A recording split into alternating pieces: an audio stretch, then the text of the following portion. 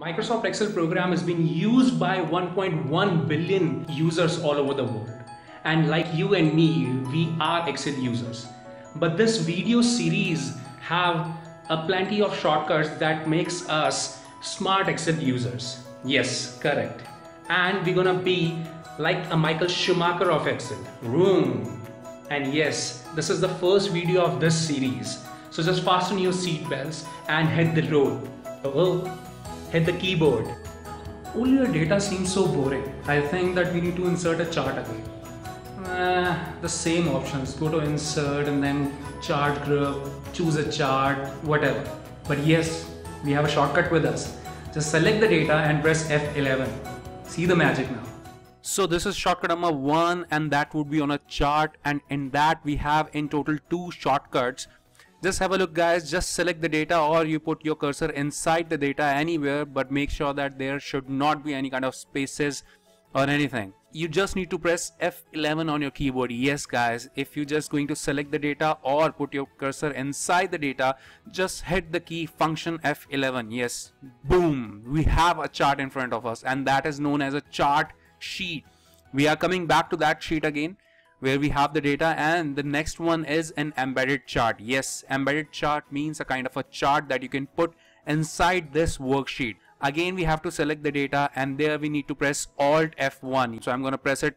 Boom, we have a chart in front of us within this sheet, and that would be, we have this designs with us. You can change that, or you can even change the chart type if you want from here, which is change the chart type. You can go ahead and choose anything that you want, and there we go.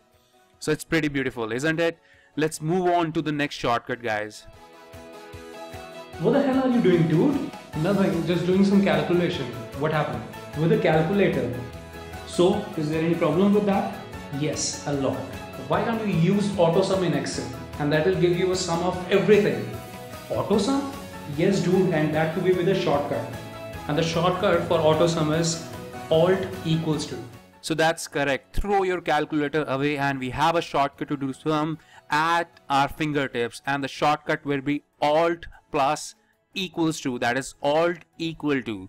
Here we go. We are putting that Alt and equal to. Boom. We have the sum with us in front of us. We just need to press enter, and there we go. We have that, and this is your shortcut number 2.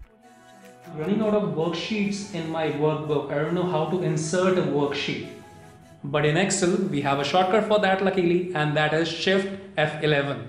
Shortcut number 3 dedicates to inserting a worksheet in a workbook, and that has never been so easy before.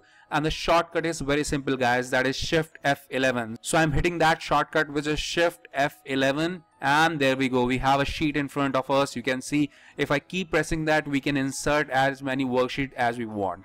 There is a shortcut for hyperlink in Excel also, and that is Control K. By the way, it's a universal shortcut in most of the programs. Linking make your worksheet looks gorgeous, and it helps you to jump anywhere in the workbook or even in different workbooks. So here we go. This shortcut number 4 is dedicated to that.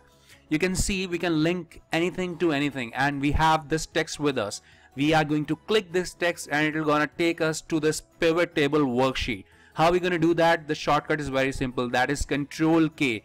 So we just select this text, we press Control K on your keyboard, and there we go. We have this box in front of us, and there you can see a lot of things through which we can link it with. And if you want to go with this, which is placed in this document, I have clicked on that, and then pivot table, and even you can decide the cell to which you want to link it with, and that is A1 right now. So I'll keep that one only, and I'm going to press OK, and you can see this turn to blue. And when I move over my cursor to this text, and you can see a hand is coming, and you can see this link is also showing. When I click on this, we are on the sheet which is pivot table.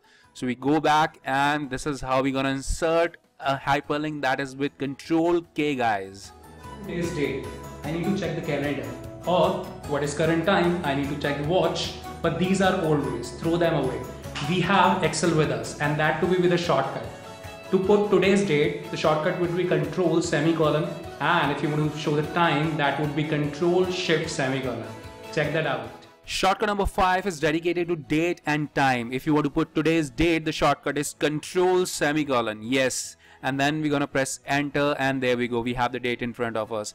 If you want to put current time, then it should be Control Shift semicolon, and there we go, we have the time. I don't know what is happening.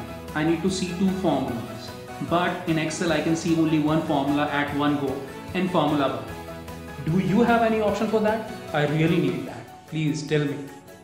Yes, we have an option for that, and that is a shortcut. And shortcut to show the formula, and that to be Control Tilt. Shortcut number 6, and that is dedicated to see all the formula in the worksheet at one go, and that would be with using Control Tilt. Yes, a key just below that escape key on your keyboard, and there we go, everything expanded and you can see all the formulas in front of us. My worksheet seems so ugly. I think I need to format them. But do you have any shortcut for that? I bet you do. And that is Control 1. Yes, sleekest shortcut for formatting the data. Shortcut number 7, it's all about opening a format cells dialog box, and that to be by pressing Control 1. Yes, that's very simple guys, Control 1. So I'm hitting that shortcut, and there we go, we have the box in front of us. So now you can go ahead with any of the formatting that you want, and you can format your cells beautifully. Dude, do you know how do we spell pneumonia? Pneumonia. N. Dude, that doesn't start with N, that starts with P. But you guys don't worry about it, because we have a spell check in Excel itself, and with a great shortcut, that is F7. Yes, function F7 key. Check that out. Pneumonia, that was fun. Now the shortcut is F7. Yes guys, you're sitting anywhere in the worksheet, you just need to hit the shortcut which is F7, that is function F7 key on your keyboard, and yes, you have that spell check box in front of you, and you can see that there is a problem with this vegetable word, and I'm gonna ignore it, or I'm gonna change it with the suggestion that is given. If I click on change, there we go, it will take us to the next one, and yes, there is a problem with this apple, it is not written correctly. So I can go ahead with that, and this is your shortcut number 8. Is there any shortcut to put a border around the data or a table? Yes, we have that. That is Control Shift 7 number key on your keyboard. Check that out. Shortcut number 9 is all about assigning a border to the cell or maybe a range of cells. Just have a look guys, I'm just selecting it by pressing Control Shift right arrow. We have selected it, and then Control Shift ampersand. Yes, the 7 number key on your keyboard, I'm hitting that. Yay. And there we go, we have a border. What happened? Why you seem so upset? Nothing, some office problems. Dude, I wish that I could delete all the problems from your life. Maybe I cannot delete his problems, but yes, we have a shortcut through which we can delete row, column, and even some data. And the shortcut is Control minus. Very easy to delete, and that would be with a shortcut, that is Control minus. Yes, if I'm standing on a particular cell right now, if I press Control minus on my keyboard, we have a box in front of us with, you can see we can even delete an entire row or a column. If I choose entire row and I'm gonna press OK, and there we go, the row is being deleted out of the worksheet. Hey my Excel superhero, I hope that you are enjoying this video series, and that is the first video of the series. There are still 2 videos to come. And just wait for my second email with the link of that video. Till the time, this is Lokesh Lalwani signing off.